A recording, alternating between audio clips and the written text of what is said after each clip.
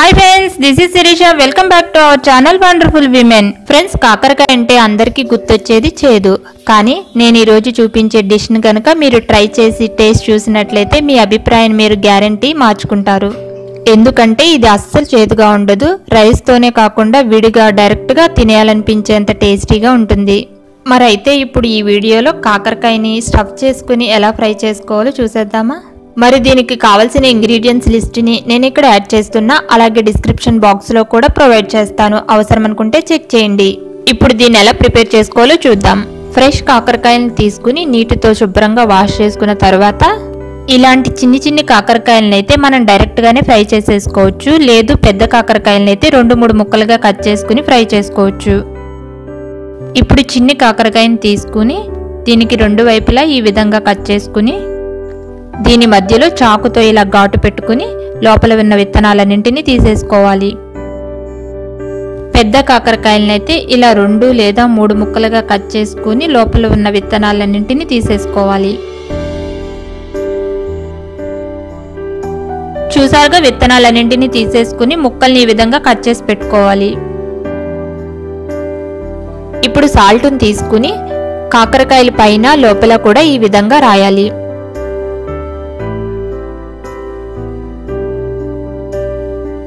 చూసారుగా ఈ విధంగా కాకరకాయ ముక్కలన్నిటికీ సాల్ట్ని అప్లై చేయాలి. ఇప్పుడు ఇందులో కొంచెం పసుపు వేసుకోవాలి. ఈ పసుపు ఉప్పు అంతా కూడా కాకరకాయ ముక్కలకి పట్టేటట్టు ఇలా బాగా మిక్స్ చేసుకోవాలి. ఇప్పుడు ఈ కాకరకాయ ముక్కల్ని ఒక అరగంట పాటు పక్కన పెట్టుకోవాలి.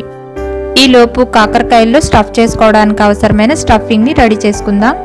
దానికోసం స్టవ్ వెలిగించి ఒక కడాయిని హీట్ చేసుకున్న తర్వాత దానిలో కొంచెం ఆయిల్ వేసుకోవాలి. ఆయిల్ ఎక్కువ వేయకండి, ఒక 1/2 టేబుల్ స్పూన్ ఆయిల్ అయితే సరిపోతుంది. ఇందులో 2 టేబుల్ స్పూన్ల పచ్చిశనగపప్పు, 1 టేబుల్ స్పూన్ మినపప్పు, 1/2 టీ స్పూన్ జీలకర్ర, 1 టేబుల్ స్పూన్ ధనియాలు, 2 కట్ చేసుకున్న ఎండుమిర్చి వేసుకుని దోరగా ఫ్రై చేసుకోవాలి. చూసారుగా ఈ విధంగా కొంచెం కలర్ మారిన తర్వాత స్టవ్ ఆఫ్ చేసేసుకుని వీటిని ఒక బౌల్లోకి ట్రాన్స్ఫర్ చేసేసుకోవాలి.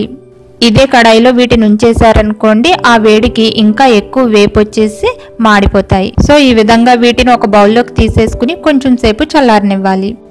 ఇప్పుడు ఇదే కడాయిని మళ్ళీ స్టవ్ మీద పెట్టుకుని కొంచెం ఆయిల్ వేసుకుని హీట్ చేసుకోవాలి. ఇప్పుడు ఇందులో ఇలా కొంచెం పెద్ద ముక్కలుగా కట్ చేసుకుని ఉల్లిపాయ ముక్కల్ని యాడ్ చేసుకుని ఫ్రై చేసుకోవాలి. ఒక 3-4 ఉల్లిపాయలు తీసుకుంటే సరిపోతుంది. ఈ ఉల్లిపాయలు తొందరగా ఫ్రై అవ్వడానికి కొంచెం సాల్ట్ని యాడ్ చేసుకోవాలి. ఇలా కంటిన్యూస్ గా వీటిని కలుపుతూ ఉల్లిపాయల్ని ఫ్రై చేసుకోవాలి. గోల్డెన్ కలర్ వచ్చేంత వరకు ఫ్రై చేసుకోవాలి. చూసారుగా ఈ విధంగా ఉల్లిపాయలు గోల్డెన్ బ్రౌన్ కలర్ వచ్చిన తర్వాత స్టవ్ ఆఫ్ చేసేసుకోవాలి. ఇవి ఫ్రై అయ్యేలోపు మనం ముందుగా ఫ్రై చేసుకున్న పప్పులు కూడా చల్లారిపోయాయి. సో వీటిని ఇప్పుడు మనం ఒక మిక్సీ జార్లో వేసుకుని మెత్తని పౌడర్లా గ్రైండ్ చేసుకోవాలి. చూసారుగా ఈ విధంగా మెత్తని పౌడర్లా గ్రైండ్ చేసుకున్న తర్వాత ఇందులో ముందుగా ఫ్రై చేసుకున్న ఉల్లిపాయలను యాడ్ చేసుకుని ఇప్పుడు దీంట్లోనే ఒక 10 వెల్లుల్లి రెబ్బలు వేసుకోవాలి. వెల్లుల్లిపాయలు ఎక్కువ తీసుకుంటే ఫ్లేవర్ బాగుంటుంది. అలాగే ఇందాక మనం ఉల్లిపాయలు ఫ్రై చేసుకోవడానికి కొంచెమే సాల్ట్ వేసాం కదా, సో టేస్ట్కి సరిపడా సాల్ట్ని చూసుకుని ఇంకొంచెం సాల్ట్ని యాడ్ చేసుకోవాలి.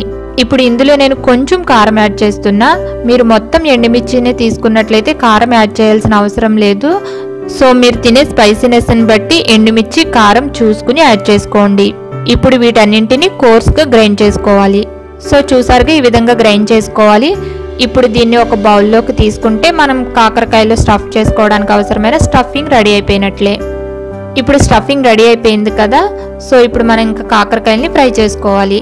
మనం ముందుగానే పసుపు ఉప్పు రాసి పక్కన పెట్టుకున్నాం కదా, ఈ కాకరకాయలను మూత తెరుచుకుని చూస్తే ఈ విధంగా మనకి వాటర్ వచ్చేసి ఉన్నాయి ఇందులోను. ఇప్పుడు ఈ కాకరకాయ ముక్కల్ని గట్టిగా ఇలా పిండితే దీంట్లోంచి వాటర్ వస్తుంది. వాటర్ మ్యాక్సిమం బయటకు వచ్చేటట్టు పిండుకోవాలి. అలా అని మరీ గట్టిగా పిండకండి, ముక్కలు విరిగేంత గట్టిగా పిండకండి. మనం ఇలా కాకరకాయల్లో ఉన్న వాటర్ని పిండుకుంటే చేదు కూడా కాకరకాయలోంచి వాటర్ రూపంలో బయటకు వచ్చేస్తుంది.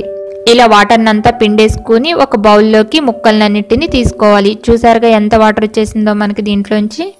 ఇలా వాటర్ పిండేసుకుంటే దీంట్లో ఉన్న చేదు బయటకు వచ్చేస్తుంది. ఇప్పుడు ఈ కాకరకాయ ముక్కల్ని ఫ్రై చేసుకోవాలి. సో మళ్ళీ ఇప్పుడు అదే కడాయిని స్టవ్ మీద పెట్టుకుని హీట్ చేసుకోవాలి. ఈసారి కొంచెం ఎక్కువ ఆయిల్ వేసుకుని కాకరకాయల్ని ఫ్రై చేసుకోవాలి. సో చూసారుగా ఈ విధంగా కొంచెం ఎక్కువ ఆయిలే పడుతుంది కాకరకాయల్ని ఫ్రై చేసుకోవడానికి.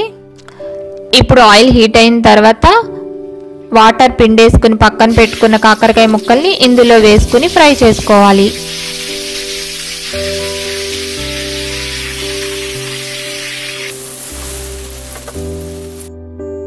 ఇవి ఒకవైపు ఫ్రై అయిన తర్వాత మరొక వైపుకు తిప్పుకుంటూ నెమ్మదిగా అన్ని ఫ్రై చేసుకోవాలి. అన్ని వైపులా ఈవెన్గా ఫ్రై అయ్యేటట్టు చూసుకుంటూ ఫ్రై చేసుకోవాలి.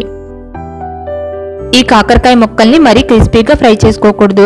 క్రిస్పీగా ఫ్రై చేసుకుంటే మనం తినేటప్పుడు నోటితో తుంచితే అవి కట్ అవ్వవు, సాగుతాయి అన్నమాట. సో ఇవి కొంచెం ఫ్రై అయ్యి బ్రౌన్ కలర్లోకి వచ్చిన తర్వాత ముక్కని స్పూన్తో మెదిపి చూస్తే అది కొంచెం మెత్తగా ఉండాలి. చూసారుగా ఈ విధంగా ఫ్రై చేసుకుంటే సరిపోతుంది.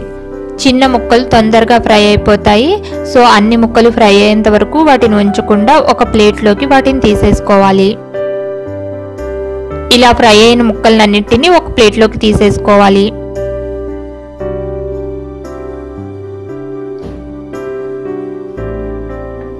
సో ఇప్పుడు మనకి కాకరకాయ ముక్కలు ఫ్రై అయిపోయినాయి. అలాగే దీంట్లోకి స్టఫింగ్ కూడా రెడీ అయిపోయింది. ఇప్పుడు ఈ స్టఫింగ్ని తీసుకుని కాకరకాయ ముక్కల మధ్యలో నిండుగా ఫిల్ చేసుకుని పక్కన పెట్టేసుకోవాలి. ఈ విధంగా అన్ని కాకరకాయ ముక్కల్లో స్టఫింగ్ని ఫిల్ చేసుకోవాలి.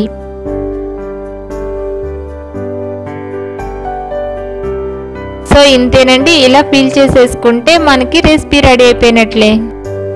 సో చూసారుగా చూడ్డానికి కూడా చాలా బాగున్నాయి కదా. వీటిని ఒక సర్వింగ్ ప్లేట్లోకి తీసుకుని సర్వ్ చేసేసుకోవడమే. సో ఫ్రెండ్స్ చూసారుగా ఈ రెసిపీ. ఈ విధంగా కాకరకాయని స్టఫ్ చేసుకుని ఫ్రై చేసుకుంటే అస్సలు చేదుండదు. మరి ఇంకెందుకు ఆలస్యం, మీరు కూడా ఒకసారి ట్రై చేసి మీకు ఎలా వచ్చిందో మీ అభిప్రాయాల్ని నాకు కమెంట్లో చెప్పండి. అలాగే మీకు ఈ రెసిపీ నచ్చినట్లయితే లైక్ చేయండి, షేర్ చేయండి. మరి మీరు నా ఛానల్ని ఇప్పటి వరకు సబ్స్క్రైబ్ చేయకపోతే వీడియో కింద రెడ్ కలర్లో సబ్స్క్రైబ్ అని రాసి ఉంటుంది కదా, దాన్ని క్లిక్ చేసి పక్కనే ఉన్న బెల్ని కూడా ప్రెస్ చేశారనుకోండి, నేను ఎప్పుడు ఈ వీడియో పెట్టినా మీకు నోటిఫికేషన్ వస్తుంది. Thank you for watching this video.